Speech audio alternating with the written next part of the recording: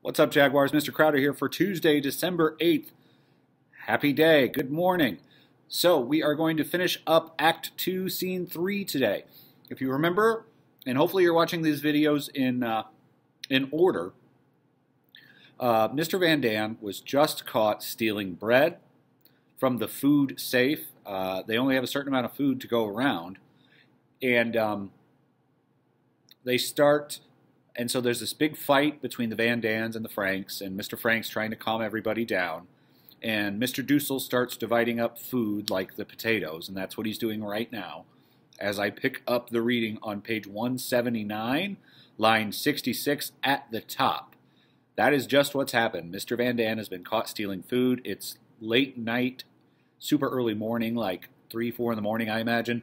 And that's where we pick things up. Top of page 179, line 66. Here we go. Dussel, dividing the potatoes into piles. Mrs. Frank, Mr. Frank, Margot, Ann, Peter, Mrs. Van Dam, Mr. Van Dam, myself. Mrs. Frank, the buzzer sounds in Meep's signal. Mr. Frank, it's Meep. He hurries over, getting his overcoat and putting it on. Margot, at this hour? Mrs. Frank, it is trouble. Mr. Frank, as he starts down to unbolt the door. I beg you, don't let her see a thing like this. Mr. Dussel, counting without stopping. Ann, Peter, Mrs. Van Dam, Mr. Van Dam, myself, Margot. Stop it! Stop it! Dussel. Mr. Frank, Margot, Ann, Peter, Mrs. Van Dam, Mr. Van Dam, myself, Mrs. Frank, Mrs. Van Dam. You're keeping the big ones for yourself, all the big ones. Look at the size of that, and that. Dussel continues on with his dividing. Peter, with his shirt and trousers on, comes from his room. Margot. Stop it! Stop it! We hear Meep's excited voice speaking to Mr. Frank below. Meep. Mr. Frank, the most wonderful news. The invasion has begun. Mr. Frank. Go on, tell them, tell them. Meep comes running up the steps behind Mr. Frank. She has a man's raincoat on over her nightclothes and a bunch of orange-colored flavors in her hand. Flowers, excuse me. Meep, did you hear that, everybody? Did you hear what I said? The invasion has begun. The invasion.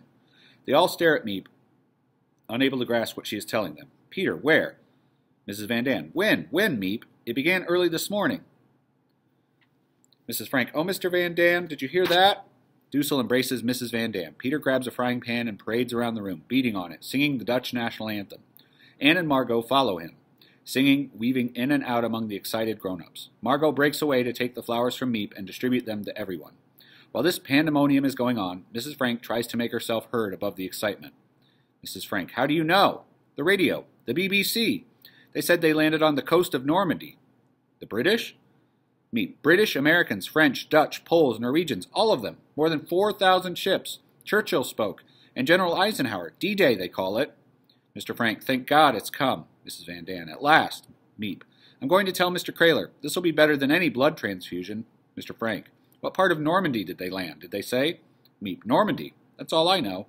I'll be up the minute I hear some more news. She goes hurriedly out. Mr. Frank. To Mrs. Frank. What did I tell you? What did I tell you? Mr. Frank indicates that he has forgotten to bolt the door after Meep. He hurries down the steps. Mr. Van Dam, sitting on the couch, suddenly breaks into a convulsive sob. Everybody looks at him, bewildered. Mrs. Van Dam. Pooty, what is it? What happened? Please, I'm so ashamed. Mr. Frank comes back up the steps. Oh, for God's sake. Don't, Pooty. Margot. It doesn't matter now. Mr. Frank, going to Mr. Van Dam. Did you hear what Meep said? The invasion has come. We're going to be liberated. This is a time to celebrate.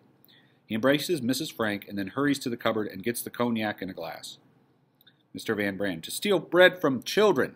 Mrs. Frank. We've all done things that we're ashamed of. And look at me, the way I've treated Mother. So mean and horrid to her. No, Annika, no. Oh, Mother, I was awful. Mr. Van Dam. Not like me. No one is as bad as me. Dussel. Stop it. Let's be happy.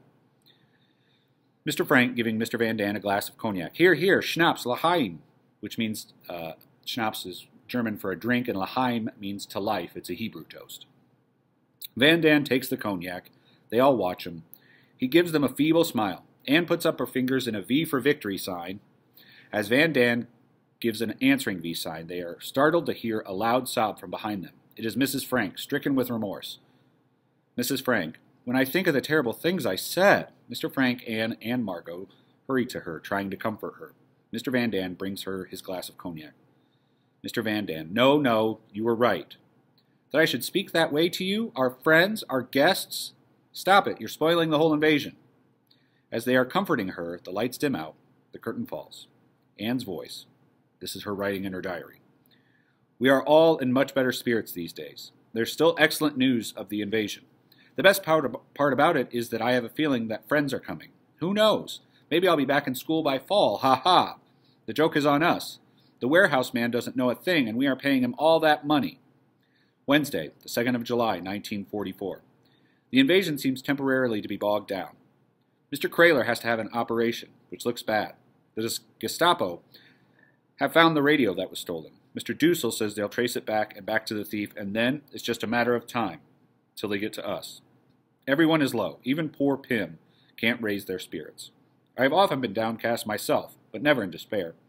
I can shake off everything if I write. But, and this is the great question, will I ever be able to write well? I want to so much. I want to go on living even after my death. Another birthday has gone by. So now I am 15. Already I know what I want. I have a goal, an opinion. And that's the end of scene 3. So, in the midst of their big argument about Mr. Van Dam stealing bread, and after Dussel's dividing up all the remaining food, he's dividing up their potatoes at the beginning of the scene. Miep comes in with the news that D-Day is happening. D-Day was the large Allied invasion of Normandy, which is a beach on the south of France. At this time, the Axis powers, which would have been Germany, Italy, and others, were occupying France. France was on the Allied side with the United States, Britain, etc., etc. And so we landed like hundreds of thousands of troops to come and try to free France and mainland Europe. So they're very, very, very excited. This is like the end of the war is in sight at this point. They can see it. All the distress about the blackmailing and the food storage just kind of melts away. But then in Anne's diary, we get this sense of remorse that, well, yeah, the invasion's happening, but it's not happening very fast. We're still trapped. We're still stuck. And so my question to you today, your reflection question, again, you're going to get tired of this, but put yourself in their shoes. What would be your emotions after, tell me about this kind of whirlwind that you would go through, from having to almost kick somebody out to understanding that the invasion's happening to then having in Anne's diary here, we get this feeling that things aren't going as well and that they think they're going to get caught before the invasion happens. So I want you to reflect and write a little bit about that whirlwind of emotion. See if you can put yourself in their shoes, what you would be feeling, what you would think.